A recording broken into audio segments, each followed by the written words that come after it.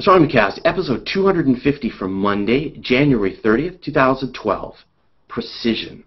Welcome to Astronomy Cast, our weekly facts-based journey through the cosmos. We help you understand not only what we know, but how we know what we know. My name is Fraser Kane. I'm the publisher of Universe Today, and with me is Dr. Pamela Gay, a professor at Southern Illinois University, Edwardsville. Hey, Pamela, how you doing? I'm doing well. How are you doing, Fraser? Doing very well, very cold, a little sick, so people can hear it in my voice. I'm a little nasally today, so I apologize. It should be going away. But now you had a couple of things that we wanted to talk about today. One is you wanted people to remind people about the survey that we're running. Right. So every couple of years, we do a general listener survey to find out how we're impacting you, what you want to learn, and exactly why you come and spend spare time listening to the two of us talk astronomy. So if you can spend a few minutes answering some questions, spend a few minutes. Yeah. You can spend a few minutes answering some survey questions for us. The survey is at astrosphere.org/surveys/astronomycast/ we're just going to put all the links up for you. I'll be tweeting that in just a minute, and it will be in our show notes for this episode. Yeah, and I'm sure if you go to where is it, to Astronomy Cast, I'm sure there'll be a link to the survey there. Yes. Okay, cool. And then the other thing we want to remind everyone is now that it's 2012 and that the world is ending, we're going to be on a cruise at the end of the year to celebrate the end of the world. Not. So, you know, at the very moment that the Mayans predicted, I guess the Mayans ran out of calendar space, we will be cruising around the coast of Mexico, talking about astronomy and celebrating the continuation of the world with all of our other skeptical friends. So, there's going to be David Brin's going to be on this cruise. There's going to be astronauts. It's going to be awesome. So, and we're going to be there, and we're going to be doing probably live recordings of Astronomy Cast, and you can hang out with us, play shuffleboard. And all the details are at astrosphere.org again. And if you sign up, and when you talk to the travel agency, tell them you're part of the Astronomy Cast group, we'll have special freebies and special events just for you on the cruise ship. Yeah, and then we want to know sort of how many people are coming for us so we can sort of accommodate that. So, yeah. Awesome. And I know it's a limited number of space, so this is one of those things we'll keep nagging you until all the spaces are gone, and then we won't talk about it anymore. All right, and so then one last little piece of work. So once again, we're recording this episode of Astronomy Cast as a live Google Plus Hangout. We record these every Monday at noon Pacific, 3 Eastern, 8 p.m. Greenwich Mean Time. That's all the time zones I can think of. So if you want to join us live, we try to sort of get an announcement ahead of time, and then you can watch the video, you can and participate, ask questions, jump in the hangout with us, and yeah, and it's sort of the next level of interaction. And big thanks to Google for letting us use this technology. It's awesome. All right, well that's it. Let's get rolling. Okay. All right, so accuracy, precision, and reproducibility. These are the foundations of science that make our progress possible. But how do these play into a scientist's daily activities, and just how precise can we get with our measurements? Man, are we going to talk about scientific notation? No. No? Okay. No. that stuff is like the bane of my university existence. But right, so then let's talk about that. I mean, precision, so where, you proposed this topic this week, and I wanted to sort of get a sense of where you wanted to go with this. Well, right now we live in a world where lots of different things are getting discussed about in terms of, is it real? There's the neutrinos travel faster than the speed of light issue. There's dark energy, dark matter. There's the Higgs boson. And the question that people should be asking is, at what level can I believe the things that I'm hearing are true?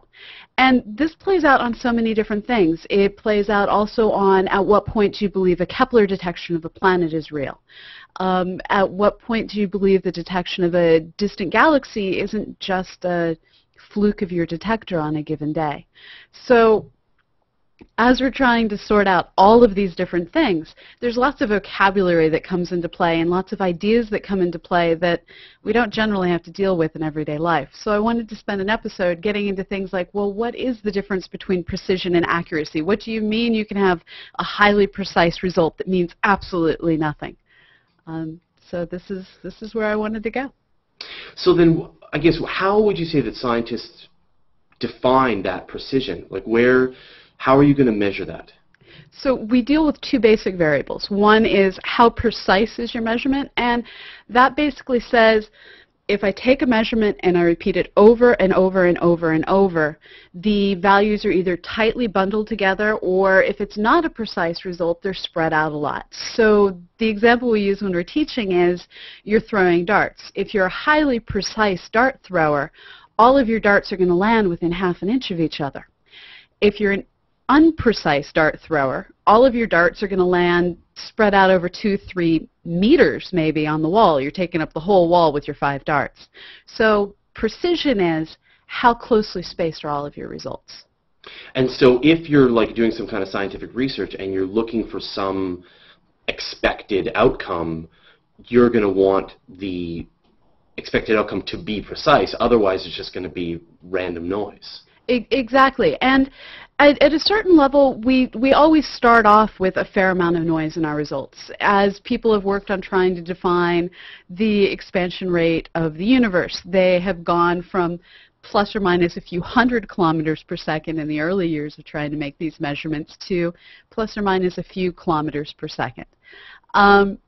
So over time, we get our results closer and closer. The error bars on the age of the universe have gotten smaller and smaller. You always start off with less precise results and get better and more refined as you go. But precision and accuracy aren't the same thing, and this is one of the things that we have to worry about when we start looking at things like the neutrinos moving faster than the speed of light problem. So I guess in that case, they were very precise in that all of the neutrinos that they detected were moving faster than the speed of light within a very close range. They threw all those darts and they all landed very close to each other, but the question now is, are those results accurate? Exactly. So you can imagine the person who throws all of their darts and they all land within an inch of each other in the very last circle of the dartboard. So they have very precise results that are in entirely the wrong place. And this is one of those problems. Right. And so this is the type of thing that can come down to, well, I don't know what it would come down to with a dart thrower, but there's been plenty of experiments that have been done where you don't realize your meter stick is missing the last 3 millimeters of the meter stick. You don't realize your equipment is misaligned by 1 degree. Right. So you could have something that's causing noise in your experiment in a very predictable, very, it's always doing the same thing, and it's always wrong by the exact same amount. It's a systematic offset. Yeah. People who fire guns deal with this when their sights are off. Or if you're playing a video game, you may realize, crud, I always need to click up and to the left 3 pixels in order to actually hit the thing correctly. So there's systematic offsets that, if you don't know what they are, you can't believe any of your results. And are there many situations where it's those systematic offsets that people didn't realize they were happening, and then they thought they had accuracy and precision?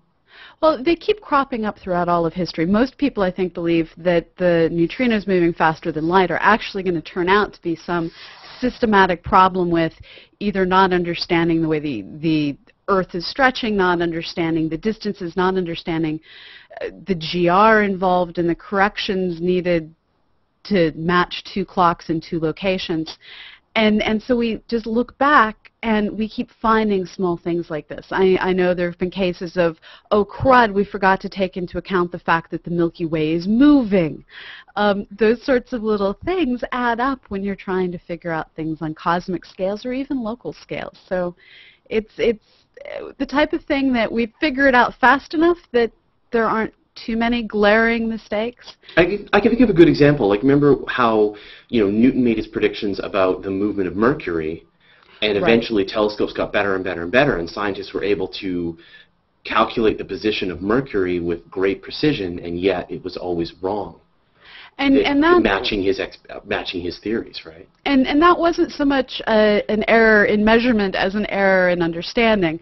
Right, in prediction, yeah. Yeah, we have to worry about 2 different things. It's the systematic offsets in our measuring, which is where we worry about the neutrinos.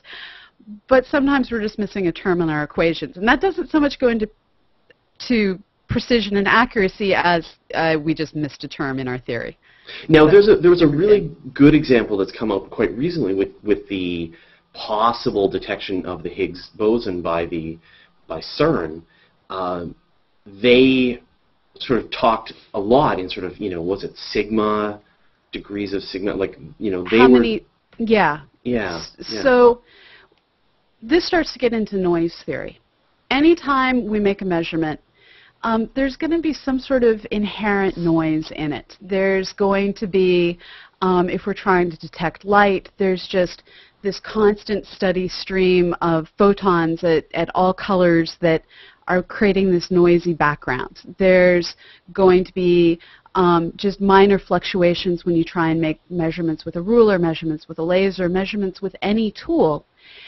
And if the noise is truly random, what you should end up with is all of these different variables, all of the different ways that things can go wrong, if they're random, work out to form what's called a Gaussian distribution, a bell curve, a normal distribution, such that the majority of your measurements are going to be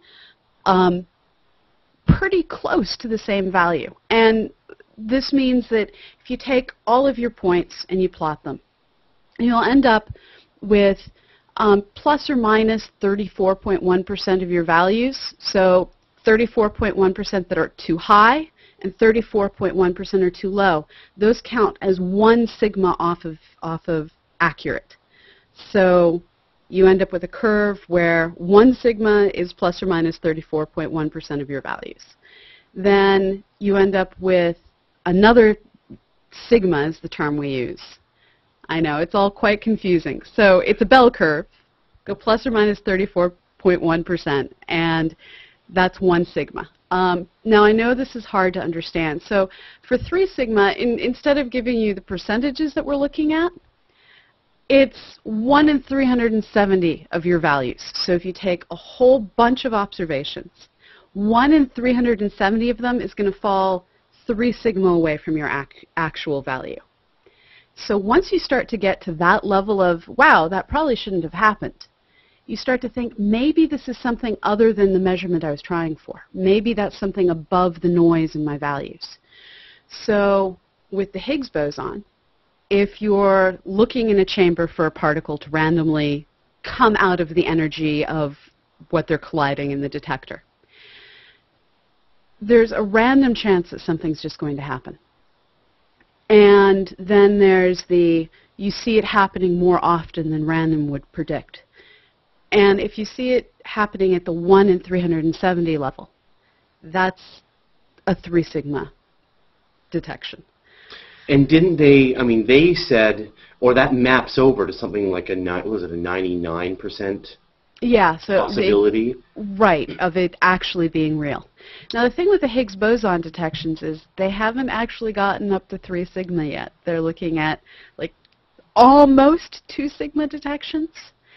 And in reality, what we actually really hope for is a 6 sigma detection. This is where you have a 1 in 507 million chance of the thing occurring randomly. So once you start to get to something is that rare in random distribution, you start to say, huh, maybe that's real. Or it was, remember last week we were talking about the confirmation of the sort of multiverse theory, right? That you happen to exist in the universe where all the particles are lining up at the wrong place. But right, so you could, it's funny that, if you got, if I'm 99% right, then that's pretty right. But it's quite surprising the physicists are so reserving of their judgment that they need a 99.999, I forget how many nines, to be really comfortable with that they've found the Higgs boson and they'll announce it. And I think when physicists say we've discovered a particle, they are serious. Well, and the thing with the Higgs boson that I've really enjoyed watching is they're not only doing one experiment over and over at a variety of different energies trying to prove that it exists with that one detector at that one set of energies, but they actually have a whole variety of different experiments going on.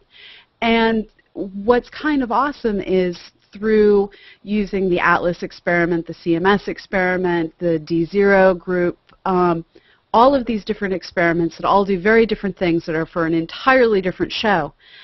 What they're doing is they're systematically, with all of the experiments, ruling out some energy levels. So they've pretty much completely ruled out everything at a higher energy than 128 gigaelectron volts per c squared, which is just a number, deal with it. But with all of these experiments, they've ruled out that region. And with both ATLAS and CMS, they've managed to say there seems to be something going on between 115 and 127 gigaelectron volts per c squared. Again, just a set of numbers. But two different experiments using two different methodologies have come at the same range of, there might be something here. Now the problem is, it might be something here is such a weak detection that it's hard to say it isn't just something random that's in the background noise of, well, what the universe is constantly doing. There's constantly particles coming in and out of existence. There's lots of stuff going on at every single moment, and it's hard to know. Are they just detecting the tail end of the universe or an actual detection of the Higgs boson? So is that an accuracy problem? It's not an accuracy. You've got noise coming in that's, pushing everything in the wrong direction? So accuracy and precision refer to your data. Are all of your data coming in at the same energy level? So the range of 115 to 127 describes the precision of the measurement. Accuracy says whether or not it's true, but neither of those reflect on the noise. The noise is, well, just how well can you detect this? So it's sort of like saying you are throwing darts in the dark and you're trying to figure out, well, feeling your board if you actually manage to get everything in the right place. So you're just not quite sure what happened because you can't see it well enough. So what, getting above the noise issues. Right. So what is the method then that scientists use to manage their precision, right, well, and their accuracy? What do they do to sort of really, in a way that other scientists will say, yes, we agree, you found the Higgs boson, right? So here it's a three-pronged problem. You have accuracy of your results, and that comes from basically narrowing a window down and proving nothing's outside of that window. All of the detections we have are within that window. Precision is getting the window smaller and smaller and smaller. And then there's the seeing it above the noise. And the seeing it above the noise, that's the seeing in the dark problem. And to get to that, you just have to build more and more sensitive detectors. So in this case, it's things like with ATLAS, the fiber optics they're using. I actually worked on building this instrument when I was an undergrad. Didn't know at all what I was doing. I was just weaving fibers. I was an undergrad. Really? Yeah. Wow. So I was working on it when I was at Michigan State. And one of the things that we had to do was mix optically perfect epoxy that didn't have any bubbles in it, and every single fiber was checked to make sure that it had the expected light throughput. So if you put a set amount of light in one end, you get the set amount of light out the other end. And any fiber that didn't meet spec got thrown out, and we got to redo that entire fiber optics assembly. So with things like ATLAS, they work very hard to make sure they understand exactly how sensitive the system is and to make it absolutely as sensitive as possible. Basically, the no photon goes unmeasured type of a setup. And what about, I guess, same thing with the accuracy, right? Which is that, you need to make sure that every piece of your experiment is performing as you expect it to. Right, right. So when you say something is at 114 gigaelectron volts per c squared, you actually mean 114, not 122. When you say 115, you don't actually mean 123. So that's where the precision comes in, is making sure you actually, that's where the accuracy comes in, is you actually know where you are.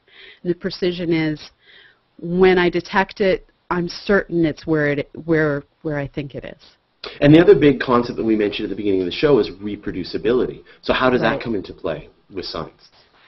This is the neutrino faster than light problem, where they said, okay, can somebody else in the world reproduce this? Because you never know what is a problem with your system. When they first detected the cosmic microwave background, they blamed their equipment, not the universe. They assumed it was something wrong with their setup, pigeon poo, something in the yeah. horn. Yeah. And so not only did they do everything they could to make sure that it wasn't noise created by their electronics, but they also went out and they said, okay, can someone else reproduce this? When supernovae are detected, the first thing that people do is they put out a call, can someone else confirm this with their detector? And it's by having multiple instruments confirm the same result that you get your first level of confirmation.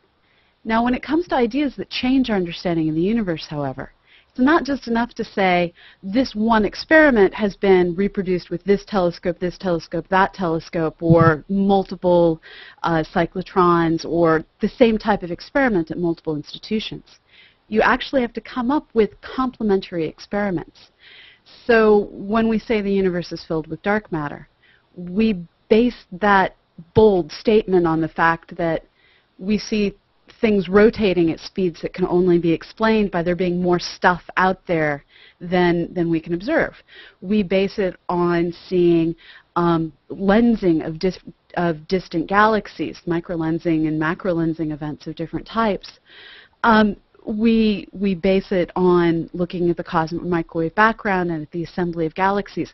All of these different lines of evidence go into dark matter. The same thing with the Big Bang. There's multiple lines of evidence. Right, and eventually we'll be able to have a cup of universe and sort it by regular matter and dark energy and dark matter and actually have detected it and know, we also know there's dark matter because we can detect it here in the with our instruments. And that's the piece of the puzzle that's still being worked on.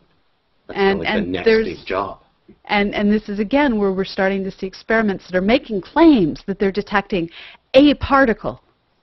But we don't know if that's really above the noise. We don't really know, can you trust that? And so this is where the repeatability comes into the experiments. So then where do you think that people who are hearing and discovering new theories and hearing them talked about on the internet, either fairly mainstream stuff like the Higgs boson and, other dark matter experiments and things like that, but also some of the more interesting theories like the discovery of faster than light neutrinos. I mean, who wouldn't love faster than light travel, right? So, a lot of this stuff gets announced. When a layperson hears that kind of stuff, what sort of filter should they use based on what we've been talking about today as a way to sort of put everything in perspective? So anytime you hear an announcement that says that it's going to fundamentally change our understanding of the universe, you need to ask, has this been repeated? That should always be your first question, is, has this been repeated? And when I say repeated, I mean by somebody else. So when they first announced dark energy back in 1998, what was so amazing is there were two competing teams that didn't particularly like one another because they were competing for financial resources.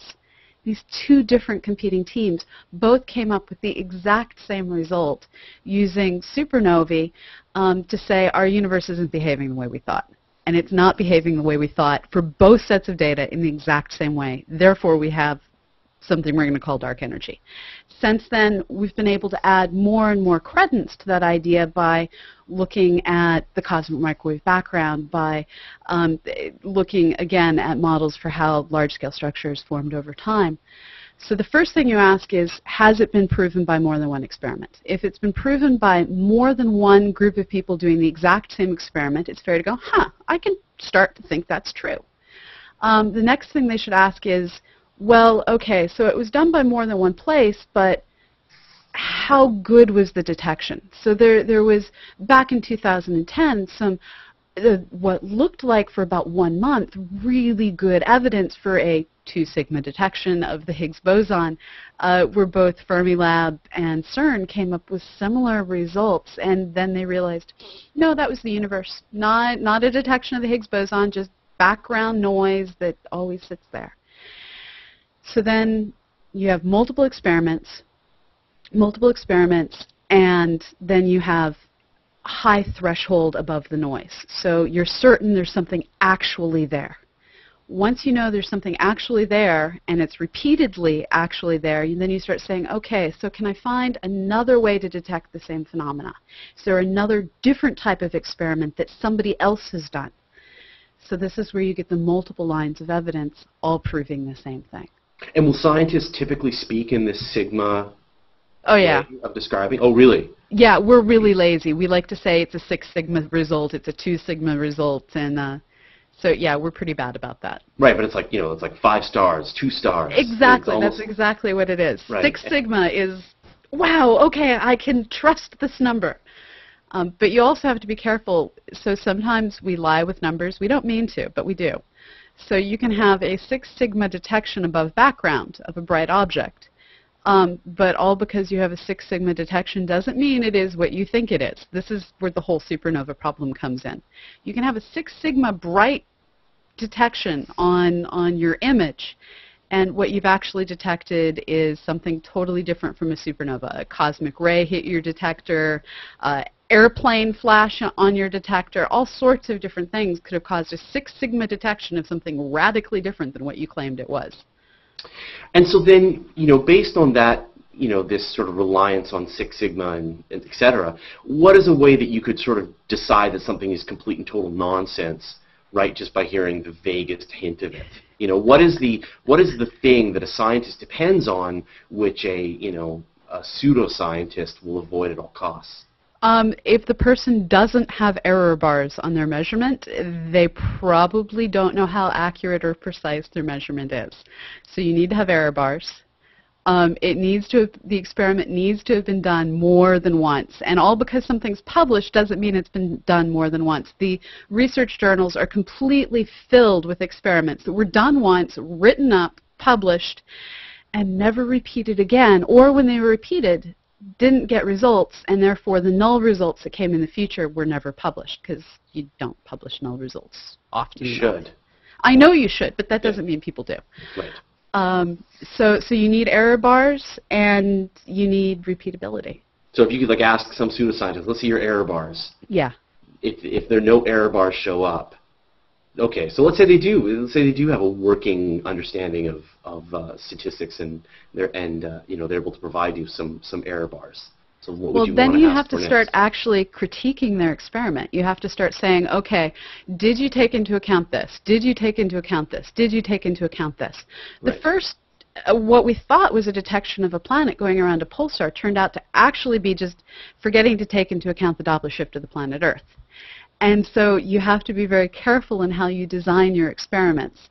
And if someone has what sounds like a phenomenal result, you have to make sure they didn't just rediscover a systematic effect that was there and had nothing to do with what they thought it was. And is that the real value of the peer review process, is to look for those error bars, for starters, but then to hammer on each piece of the experiment, or to find out what's right and what's perhaps could have introduced some error? At the end of the day, none of us remember everything every time. And this is where collaborators help keep you honest. If you have a good collaborator, they're going to go, did you think of? Did you think of? And it's a harrowing experience if you have a really good collaborator, because they will basically beat you up to make sure you thought of everything. But you want a collaborator like that first, because they're friendly. And then once you and your collaborators have gone through the did you think of, peer review should do the next step of did you think of. And only if you can answer yes or answer this is how it would affect it to every one of those did you think ofs, peer review should help that happen.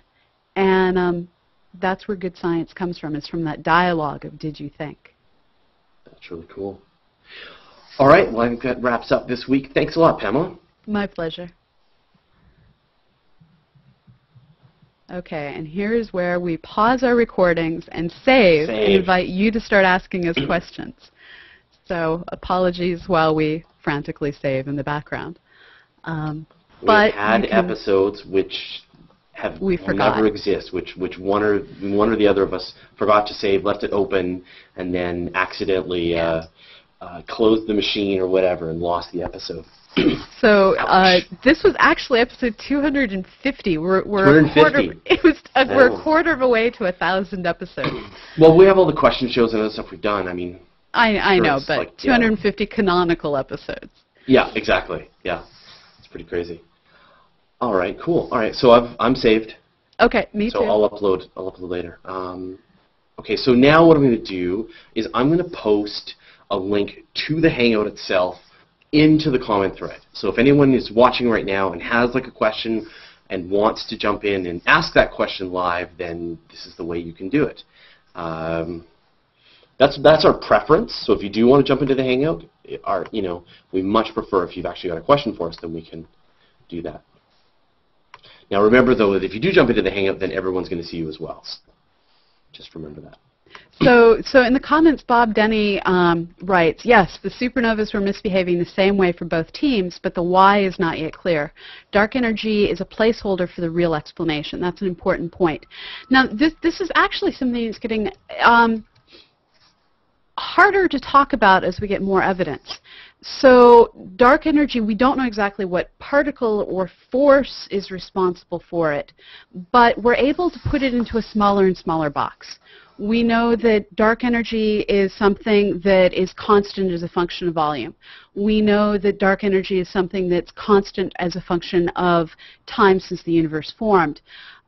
We are better and better understanding what dark energy does. So saying it's a placeholder for a real explanation is sort of like saying life is a placeholder for a real explanation. Saying it's alive is a placeholder for a real explanation. We know Fraser's alive. We hopefully know I'm alive. I can't tell you what it means to be alive or what makes us alive and makes my coffee pot not alive, but we know what life looks like. We know what dark energy looks like. We all hate the vocabulary word, but it's something that's getting better and better defined with every set of observations we take. So it's a real thing. Yeah, so I know, Bob, I see your comment. You're not the only one who thinks these things, and it's so easy for people to miss the new data that's coming out because people don't talk about it as much. It's just not as sexy as the original discovery. I have a funny anecdote before we go further, which was last time we were watching Gold Rush, which is like our sort of show that we like to watch around this house. Think about, dropping, just, go and be a gold prospector. I think it'd be fun. Anyway, so I was watching with the kids, and we're noting how all of the gold, I was saying, yeah, and all the gold was created in supernova. Yeah. And Chloe, my daughter, she went, what? Wait, what? And then asked me a bunch of questions, and then I said, yeah, and all the carbon in your body was made in stars, and so we all just come from stars. And then she then sat down and wrote an essay explaining this for her class. It was so funny that she was so excited that this was how my gold ring came from, that she had to write an essay about it, which I thought was quite so cool. Hilarious. Show and tell science. Yeah, no, just that she got that excited about the source of all of the heavy atoms in the universe. So Ryan Burns has joined us. Hi, Ryan. Hi, how are you guys doing? Good. I'm doing well. How are you? What's your question? I was going to say a question, but can I just mention something about the star stuff thing that you were just talking about, Fraser?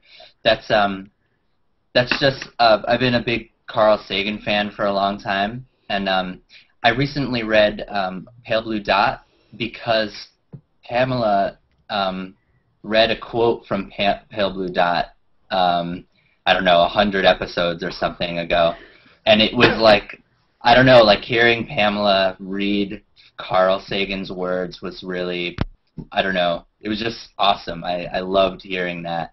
And so I read it and just kind of, I don't know. Anyway, but my question was about the Higgs. Mm-hmm. And I'm wondering if it's more interesting if the Higgs does not exist and that we have to, okay. Can you say something about that? Well, so the problem that we're running into is currently, when we look at the universe, we have bosons that are used to communicate the electromagnetic force. So if I want to attach a magnet to a refrigerator, I know that there are photons, which is a type of boson, going back and forth, communicating that force. There are gluons involved in the hearts of atoms. There are particles attached to every force we've identified, except for gravity, which we blame the graviton for, but we can't detect it, which is one of those, really? We can't detect it? And then there's this problem of what gives something mass. And so the way we've brought all these ideas together is to create the graviton we can't detect, and the Higgs boson that if we can't detect it, we don't know what to do with gravity. Gravity is the problem child of physics.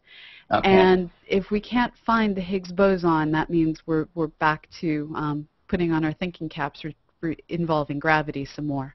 There's also problems in just trying to, people want to come with a fundamental understanding of why particles do what they do. Right now we have charts that describe what they do, and it's a nice symmetric chart. But there's no physics underlying the chart. It's like Kepler's laws without Newton. Well, right now we have a standard model without underlying physics. Okay. If we can find the Higgs boson, we're on our way to defining the underlying physics. Okay, so I have a question that's like involved in that, and this is probably a really elementary question, but like, is the effect of gravity instant, or does it happen at the speed of light? It happens at the speed of light. Okay. Thank you. Okay. The speed of gravity is the speed of light? Yes, exactly. I didn't know if it was an entanglement thing or... No, it's the speed of gravity is the speed of light. So if we lost the sun, it would take us 8 minutes before we started to leave orbit. Oh, okay. So we've got 2 more people joining us. Sorry, Lee, I actually muted you just because there's a lot of background noise going on there. So you can unmute yourself when you ask a question, but right now there's a lot of background noise. So, okay, sorry about that. No problem. Yeah, so you just mute yourself, and that way we don't get the background. I hear your television and that kind of thing, and it goes into the show. So that's all. And Graham's here. Hey, Graham. Oh, we can't hear you, Graham. You might be muted. You okay now? Yeah, yes. We can hear you now. Okay, I just removed an external mic, which is, okay, this is more towards what we're talking about precision. Heisenberg uncertainty principle. That really, by measuring something, you'll affect it. Right. Do you want to...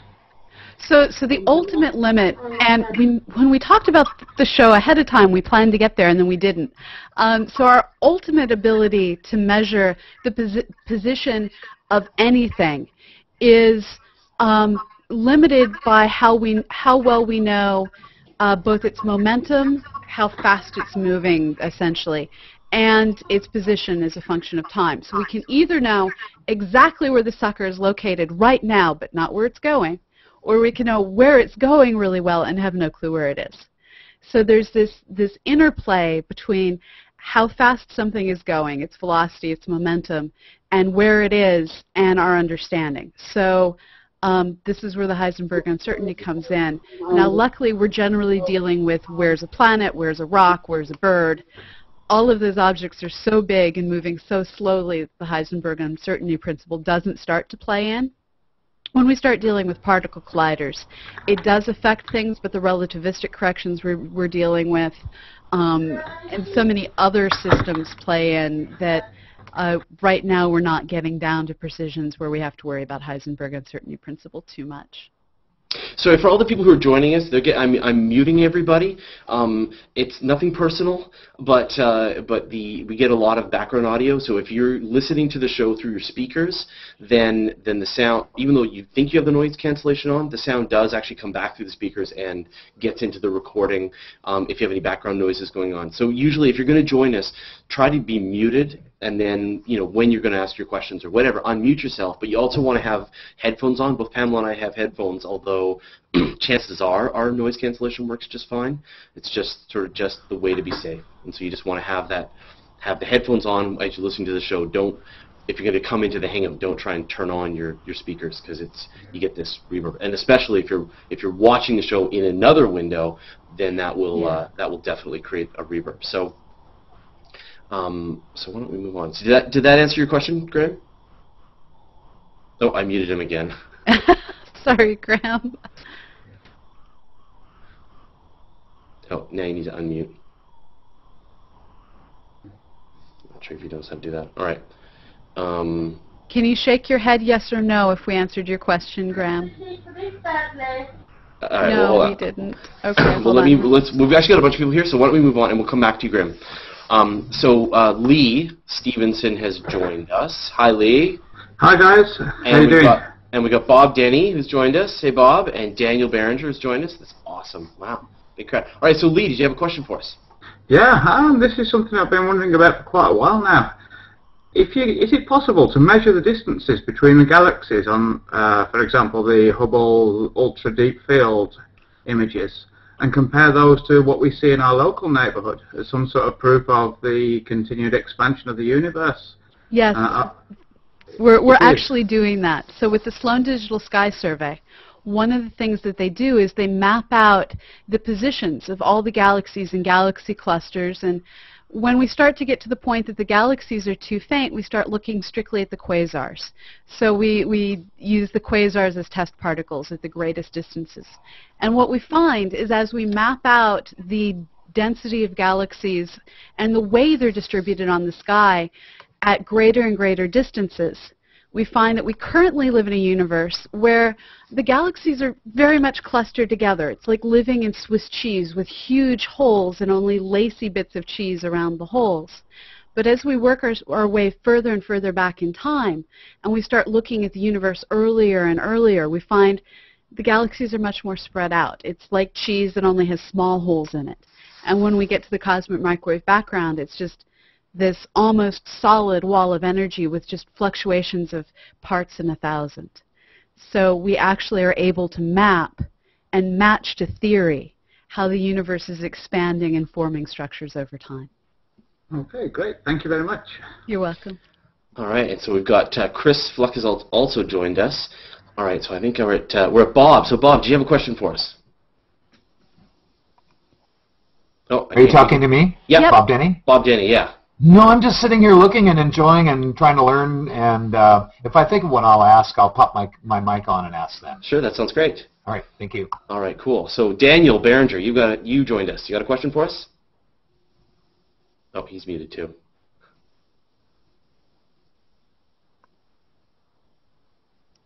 You got to unmute your microphone, Daniel. I don't see his lips moving yet, so no? Okay. he's still looking. All right, we'll move on. So Chris, did you have a question for us?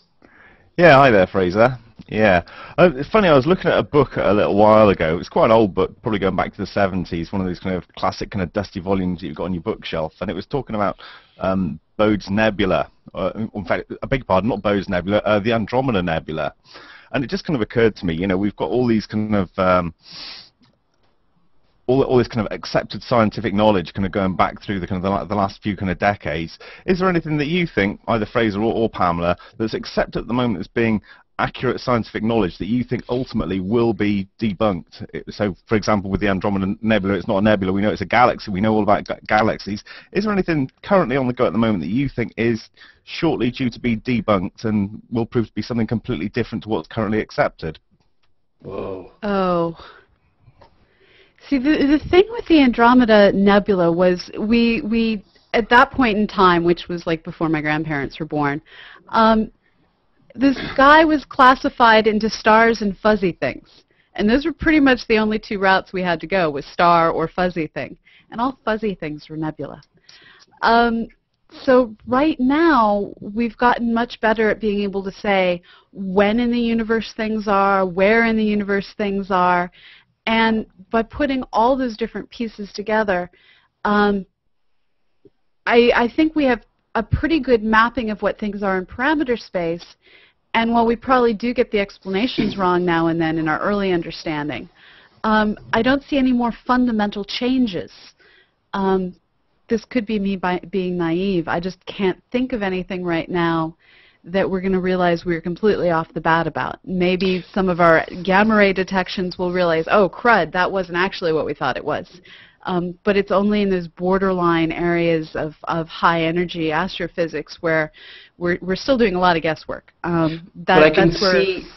Oh, sorry. I can see some examples, right, of a couple of things. Like one, you had a situation where something was completely unexpected, right, where you had like dark energy. So, you know, everyone was talking about whether the universe was expanding or, you know, going to be steady state, whether it was going to, you know, have enough gravity or not to go any further. And then suddenly, in fact, the expansion of the universe is accelerating, and this was completely unexpected. It came out of nowhere. And how could you even predict that? You know, everyone to think, you know, it's not A, B, or C, it's actually D. is just a stunning result, right? But I mean, only. So I think that was, I think that's the kind of thing. Sorry, I'm just muting Christopher here. So that you don't even know how that's going to come from, right? But then I think of other things like quasars, right? That quasars, astronomers knew that quasars were around for 50 years, 100 years ago, very bright objects, didn't really know what they were, and now we have this very established idea that they're actively feeding supermassive black holes. The big difference with the switch to galaxies was there actually had to be major scientific debates over is Andromeda separate from the Milky Way galaxy or not. That there was a huge Harvard debate about that. That was a turning point in history. I'm not sure that we still have any questions that we're going to have these major debates in order to solve whether it's A or B in our understanding of the universe. I see, you're right, there's going to be lots more pivotal moments where we sort of go, holy that was unexpected. Batman. Yeah, and expletives will be involved. But only 3 months ago, it would have been ridiculous for someone to have, broadcast that they thought it was possible to exceed the speed of light. And here we have people at CERN saying, hold on, we might have something that has exceeded the speed of light. I mean, that is a kind of a fundamental change. I mean, if it can happen with the speed of light, I mean, why not something else? Yeah, well, you have to be open to all of that, and you never know, for sure. But I wonder, what's something sorry, I mean, for me,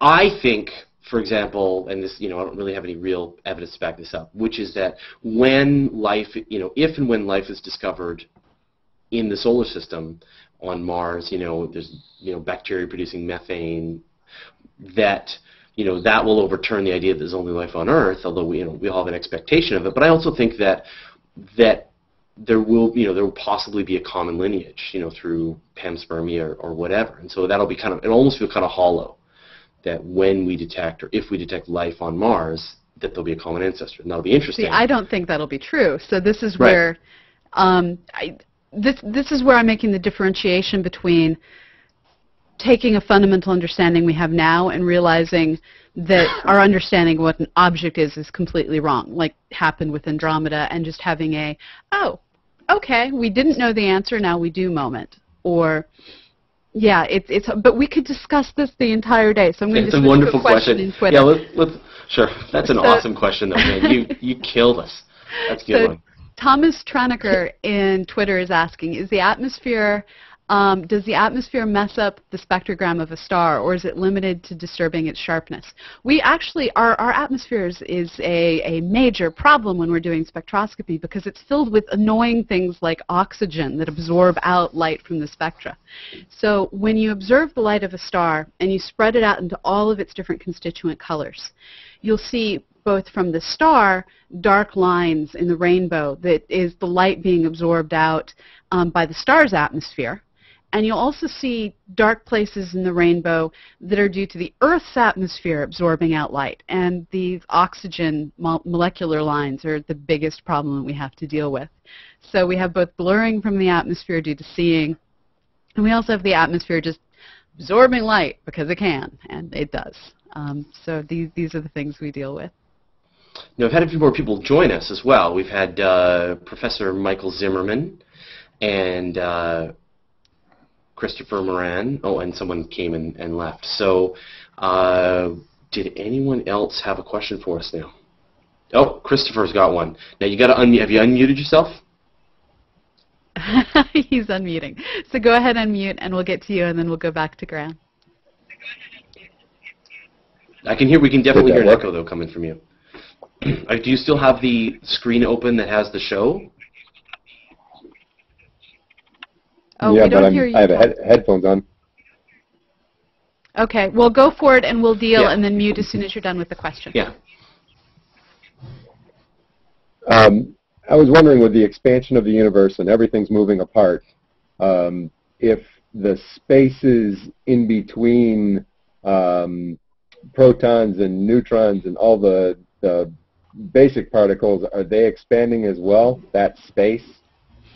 This is a really fundamental question, and I was the type of nerdy child that when I first heard about the expansion in the universe, I was actually terrified that like my brain was going to get expanded by it to the point that neurons couldn't talk to each other. And this really bothered me when I was a small child. I was a weird kid. But the truth is that anything that is chemically held together, so my coffee cup is held together through chemical bonds. Anything that's gravitationally held together, like our planet, our galaxy, the local group that we're within, all of these different bonds, be them chemical or gravitational, are way stronger than the force the system is experiencing from the universe expanding. So just like if you drop a floating toy boat into a puddle and add water to the puddle will get bigger and bigger and bigger, but the boat will stay the same size, floating in that expanding puddle. Well, you, me, the planet, the galaxy, we're all floating in an expanding universe, and we'll stay the same size while the universe around us expands. And there was a bit of a controversy. You might have heard of a theory called the Big Rip. Yeah. Right? And this was one of these fundamental questions, that if the acceleration of the universe is increasing, the question is more energy being created in smaller and smaller spaces? Is the amount of energy in every square meter of the universe increasing? We're three-dimensional. Every cubic meter. And if it is, then you've got this possibility of the Big Rip, whereas more and more energy happens, there's a more expansive force that eventually starts to tear apart solar systems, and eventually starts to tear apart stars, and eventually starts to tear apart atoms themselves. But the latest evidence seems to be that the total amount of energy that's coming into the universe in every cubic meter is the same. And so the Big Rip is not going to happen. As near as we can tell, the energy of dark energy is just the same amount of energy as a couple of protons per cubic meter. So take a hydrogen atom, strip it naked, drop a couple of them in each cubic meter of space, and that's the total energy engaged in dark energy. There you go. Cool. So, other questions? Did anyone else have a question? Just put your hand up. Graham had one. Go ahead, Graham. Nope. You're still muted, I think.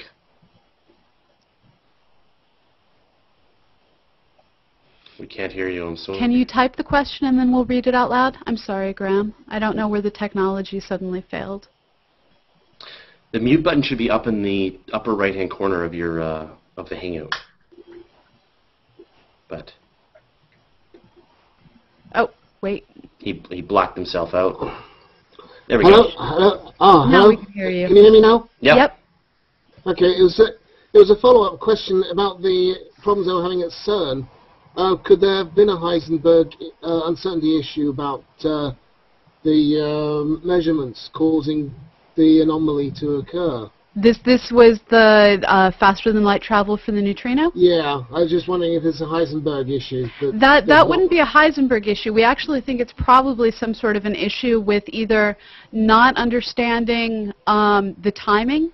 So when you're trying to sync clocks between two different locations, there's a whole lot of relativity you have to take into consideration.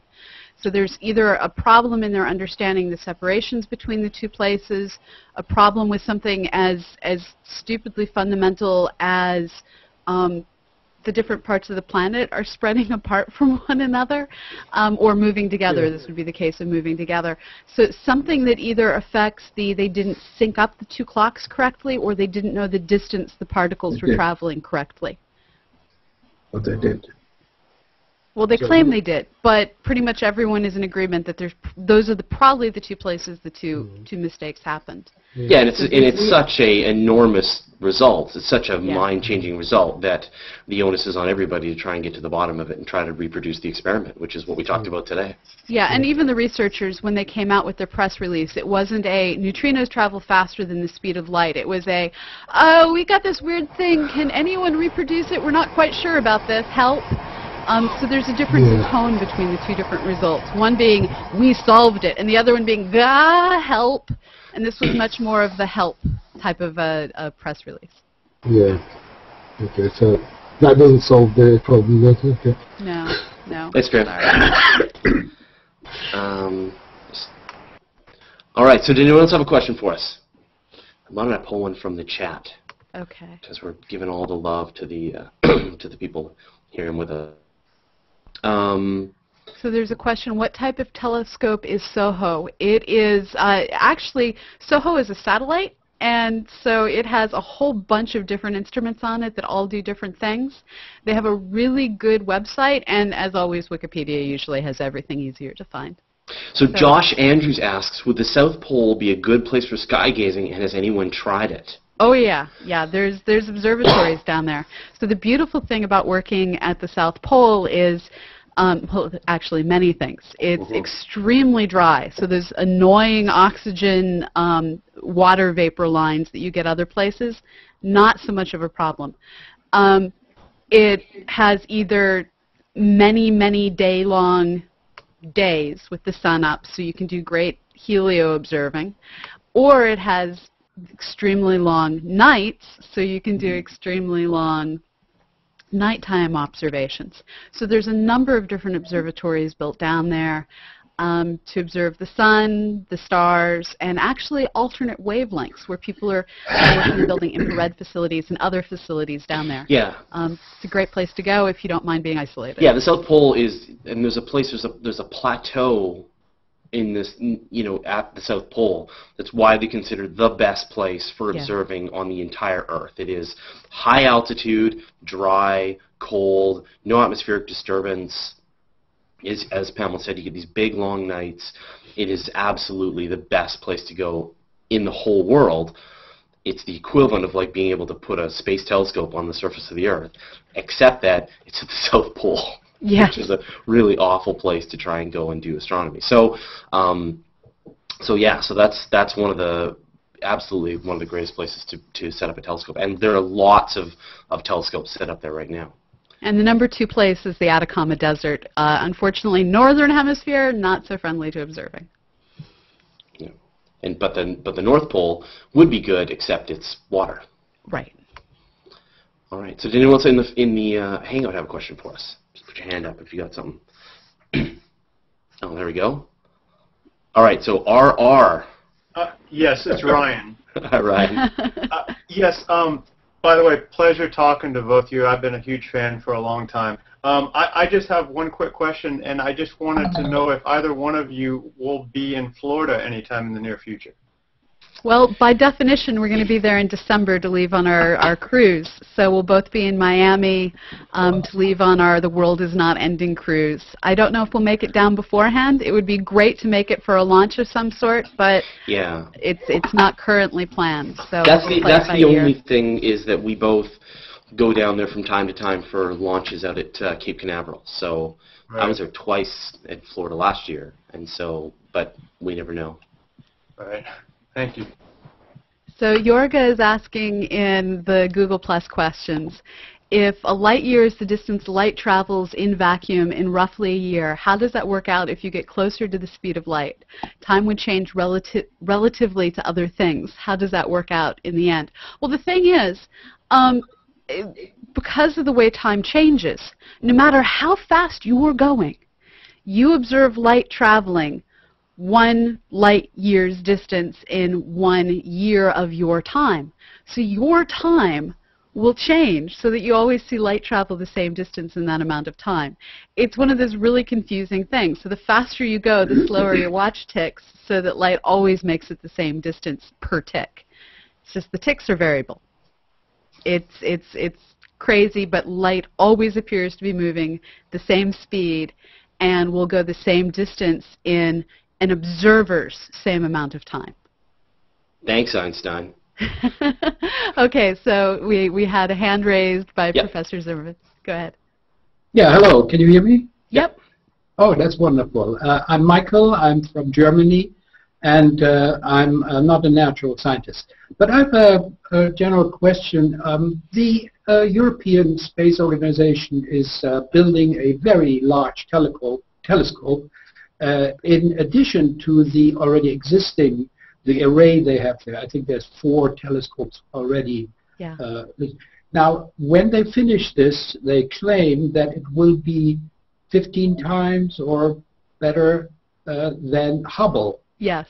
Now, what will they actually be doing with this? Will they go doing more research with regard to the beginning of everything, and, like the Big Bang, or will they do other things?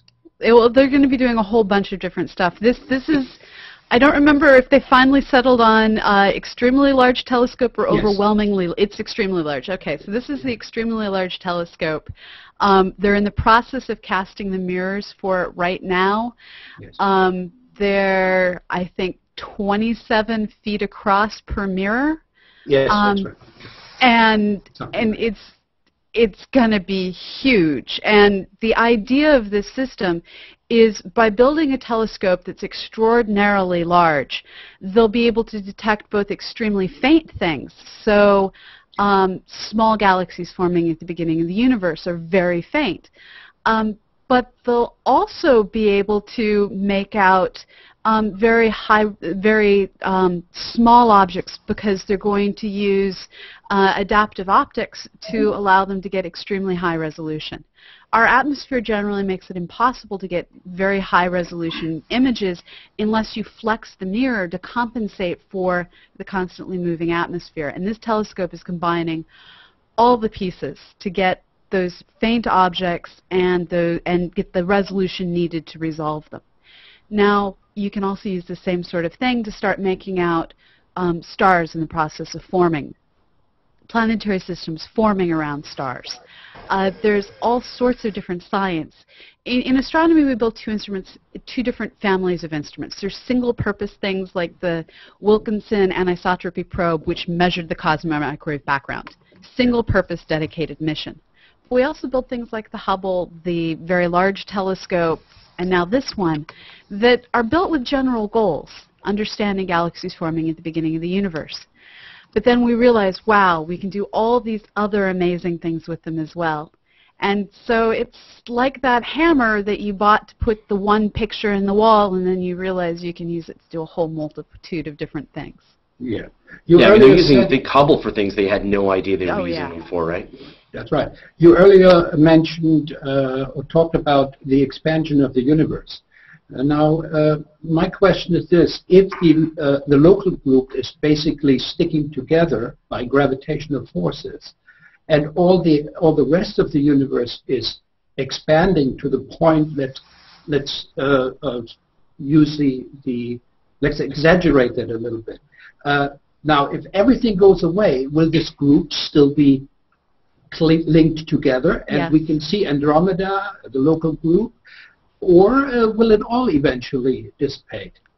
So the future that we're looking at is the local group is in the process of falling into the local supercluster. And in the far distant future, the entirety of our sky is going to be the members of that supercluster. And everything beyond that supercluster is going to have been gravitationally carried away is going to be expansionally carried away, such that it's beyond our visible horizon. Yes. So while what we're tied to, our local group and the supercluster we're falling into, will still be visible, everything else will be carried out of our field of view. Yeah, I guess in the far, far future, it's all going to come together into one elliptical galaxy. Well, we still haven't worked out all the kinematics of that. It could be that we simply are a bunch of dead stars that still form separate groups within a supercluster. So basically what you're saying is if everything moves apart, then eventually there will be nothing. At least we would see not much in the sky except for our local group. It will become islands. It will become an island, yes. But the rest of the universe is moving further and further apart. And I just recently read a paper where it said that actually what the universe seems to be doing, or what seems to be happening, is it's making room for another Big Bang to create another universe. Yeah, that's just a theory. We have no way of proving or disproving that one. People can make stuff up, but yeah, that falls into the neither provable nor disprovable and no reason to believe it category. Okay, thank you very much. Okay, so David Biddix sorry if I destroyed your name, is asking in the Hangout. Questions from North Carolina. My daughter is studying the sun in 6th grade science class right now, and she would like to know that with the increase in solar activity currently underway, are there any health effects we experience on Earth when major solar storms like the one unleashed last week come our way? No. We are healthy-wise as long as we're not on the International Space Station. Anyone on the surface of the Earth, we're completely safe. The sun's solar storms are creating amazing light shows for people in the northern latitudes and the southern latitudes. But all of that, it's just affecting our atmosphere. And that atmosphere that's creating the fabulous light show is protecting us from all that radiation. So you're fine. Just enjoy the show. But what's the absolute worst that could happen? I mean, just technology fail, right? Yeah. No, we do need to worry about satellite destruction. We do need to worry about extra radiation experienced by the astronauts. The force of this extra material from the sun hitting our magnetic field actually pushed the magnetic field in such that geosynchronous satellites, which normally are inside the magnetosphere of the Earth, that magnetosphere came inside, and so all of those geosynchronous satellites are exposed to way more radiation than they're used to. But they're far, far away. Down here, we're safe. International Space Station, they're much, much closer to the Earth. They'll experience minor levels of increased radiation, but nothing to be worried about. So we're at about an hour and 10 minutes or so right now, Pamela. How's your time? Okay. At some point, I need to stop ignoring my inbox. Yeah, me too. But why don't we take a couple more questions and then we'll move on. So I think someone in the Hangout had their hand up before. There we go. Yeah, go ahead. Hi. Forgive me. I'm a little new to this format. You're fine. But we all are. My concern has to deal with where we stand. I'm American, obviously, and where we stand as far as the space program goes. I'm very concerned on a number of fronts about our space program. I don't feel that it's been getting the attention that it needs. And one of the biggest questions that comes to my mind, my dad talks about all the space missions that went on in the 60s and so forth, and he was always telling me, well, he thought by my time, we'd be seeing all kinds of neat things going on. And my question is, why haven't we not been back to the moon? What is your theory behind that? Why aren't we pushing this further? We beat the Soviets. It comes down to the basic, what is the political push for us to go do this? Back during the Apollo age, we were trying to prove that we were the dominant force, and the U.S. government was willing to spend more than 4% of the total U.S. budget on the space race to get us to the moon, to plant our flag and say, see that? We're here first. We made it. We did it. Mission solved. And spending that much money just to do science is something that the U.S. government struggles to do. It's easy to spend that much money on things that will get voters. So the amount of money spent on the U.S. stimulus package last year was greater than the entirety of the budget ever spent on NASA. So take 1 year's stimulus spending, take all several decades of NASA funding, that one stimulus bundle was a greater amount of money. And that stimulus spending got votes. Spending money on NASA is the type of thing that people go, why are you spending money on NASA when you could be spending it on schools, roads, health care? And until there's the political reason, NASA's not going to pay for it. NASA's only going to be able to pay for the fundamental research that isn't going to get done any other way. Now, we do have the commercial space agencies. We do have the Google X Prize. There's a pot of money to whoever gets to the moon first, roves a set distance, and sends the information back to the planet Earth. And I think that instead of turning to NASA, we need to be turning to SpaceX. We need to be turning to Virgin Galactic, and we need to be helping encourage them to make space commercially viable so that we have other options when the U.S. taxpayer doesn't support science anymore. And that's what it comes to at the end of the day, is your average voter isn't going to vote to spend money on science. And remember that this is an international podcast, right? I'm in Canada. Yeah. Pamela's in the States. We have listeners in Germany and all around the world. And so, you know, there's some really interesting progress that's happening from the Chinese. And, you know, they're dead set on building space stations and getting people probably to the moon. And you might find that if some of that technology gets worked out, then maybe they'll sell it to other people for, you know, at a cut rate, just like we can buy iPhones. There's a lot of really, as Pamela said, really interesting private space that's going. So I think that I'm actually really hopeful, and I think part of the problem is that we put all of our hopes and dreams in one agency and say, you know, it's NASA's job, so no one else needs to think about it. And now we're at the point where people are finally saying, okay, you know what, NASA can't do all of it themselves. Let's come up with alternative ways, which are now very redundant. And so now there's, you know, just in case, you know, if the Google X Prize doesn't work out, what SpaceX is doing could work out, and what the Google Lunar X Prize is doing could work out. So there's all these different ways now that people are moving forward, and I think that's really exciting. So I'm more hopeful now about human space exploration than I think at any point, because I feel like the veneer is finally lifted and we're seeing the reality of it, which is that there needs to be, you know, various reasons to various people why we need to go to space, not just some political, it's all based on some political will. We're almost to the age of the barnstormers. Yeah, and that's when it gets exciting. Yeah. So don't worry. One more quick comment on that.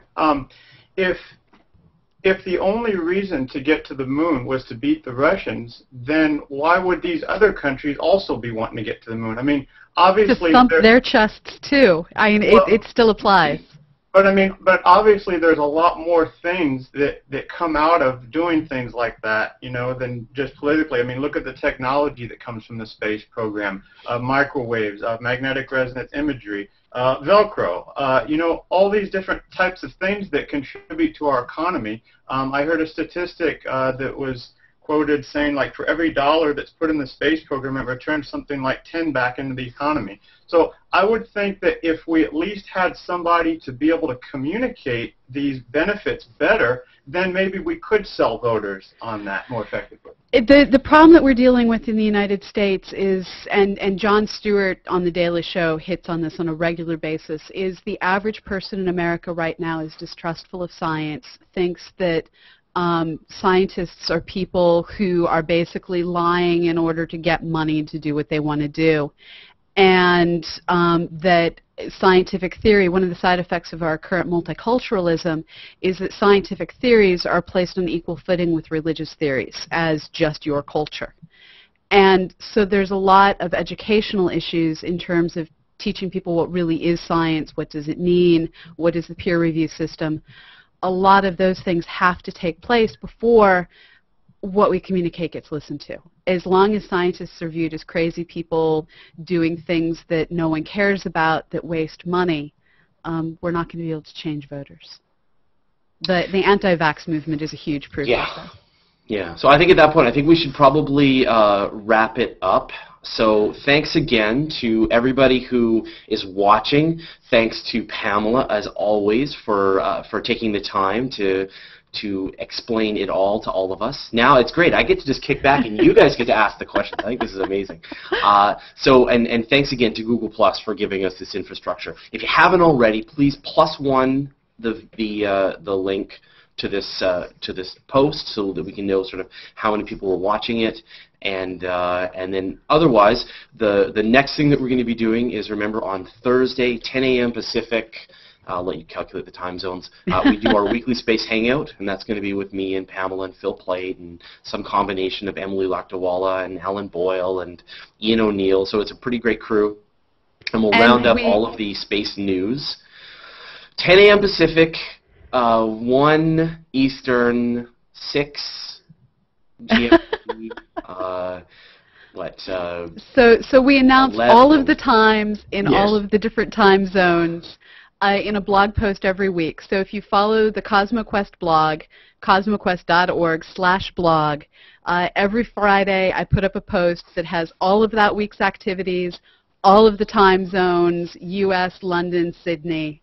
And then the other thing we're going to do is we try to do at least one virtual star party a week, and that's where we connect up one or many telescopes into a hangout and try to look at different objects and talk about what we're seeing and take photographs and create a scrapbook at the end of it, and it's a really cool experience. In fact, I know that Gary is watching right now, so and Gary's the superstar that had this 14-inch telescope last week, so hopefully Gary will let me know when he's free this week, and if he's got good seeing, we'll try take another crack at it. So if you haven't, it's a pretty cool experience. So that's what's coming up this week. And thanks again for watching and being patient with us as we figure all this out. And we'll talk to you guys after. We'll talk to you next time. All right. Thanks, everyone. Thank you very much. Thanks for joining us. Bye-bye. Thanks, Pam and Sandra. Bye-bye.